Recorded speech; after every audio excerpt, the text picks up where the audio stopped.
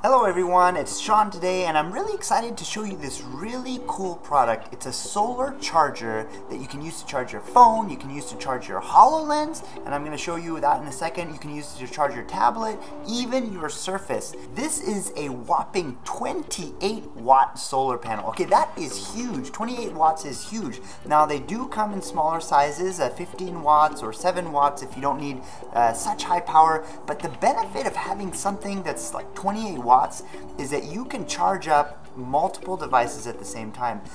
What I do is I actually keep my portable battery charger in the pocket of this thing, and it's always charging when I'm outside. You can clip this thing on your backpack, so if you're going hiking, while you're hiking it can be charging your devices or it can be charging your battery pack. You can see inside here there's 4 USB ports, including some fast charging ports and some regular ports. This thing is super versatile, it's flexible, it's splash resistant. Okay, so you can see here, right now I'm wearing the HoloLens. The HoloLens is actually being plugged directly into the solar charger. I am being powered by the sun right now. I could be anywhere. I could be in the middle of the desert.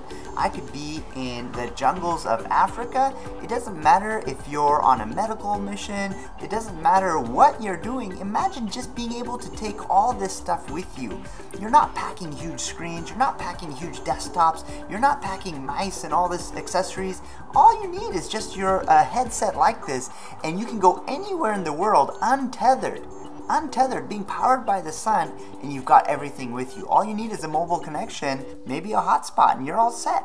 So this is incredibly cool. When I tried this, this was a huge eye-opener. I'm like, whoa, I've just got a glimpse of the future. I can take an entire office worth of stuff with me anywhere in the world, untethered.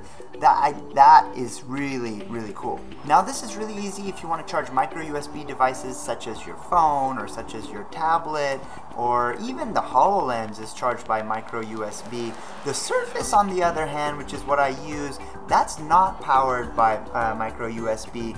You actually have to get something like a portable battery pack that's compatible with the Surface, and you can be charging that portable battery pack while you're on the go. So I actually did another video on a portable battery pack for the Surface Pro 4, the Surface Pro 3, and Surface Book. So be sure to check out that video. I've done stats on that and everything.